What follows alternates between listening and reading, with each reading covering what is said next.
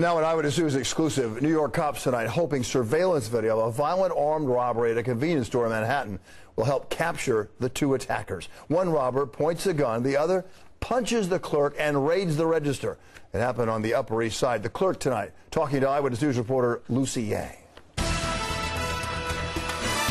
You see one of the robbers go behind the counter and slap the worker twice before he starts grabbing the cash, stuffing the wads of bills into his back pocket. The terrified worker told us he took everything except the ones. How much money did they steal? Maybe $2,500.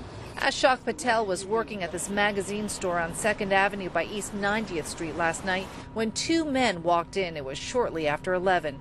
As you can see in the surveillance video, one stood by the front door holding the gun while the other emptied the cash registers. There were 3 customers inside at the time, all told not to look at the robbers' faces. But the cameras were looking and recording, and police are hoping these images will be enough to help identify the brazen crooks. Yorkville residents tonight horrified to learn this popular little shop was robbed at gunpoint.